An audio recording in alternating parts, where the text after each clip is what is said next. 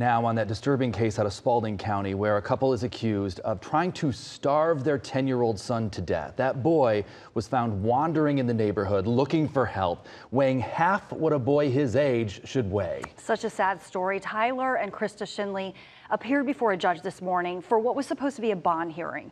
Atlanta News First reporter Rebecca Schramm is in Griffin with what happened. It was a quick hearing inside the Spalding County courthouse. With the defendant sitting in front of him, the judge noticed something was missing. Mr. Shinley and Miss Shinley, are you ready to proceed? Judge Ben Coker said he checked the case file and didn't see an attorney listed for either defendant. What are you doing, Mr. Shinley, to gain representation in this case?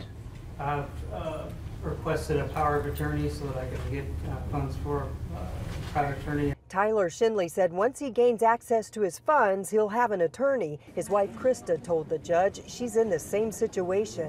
Until a week and a half ago, according to prosecutors, Tyler and Krista Shinley homeschooled 5 of their children. One of them, a 10-year-old boy, somehow escaped. A neighbor spotted him wandering down the street. He asked her not to call his parents, so she called 911. The boy weighed 36 pounds, which is about half of what the average 10-year-old weighs. Investigators said it did not appear the parents had withheld food from the other 4 children in the home. The Shinleys were arrested on several charges, including attempted murder. You have the absolute right to represent yourself. However, it's not always advisable to do so. The judge rescheduled the bond hearing for June 12th. In downtown Griffin, Rebecca Schramm, Atlanta News First.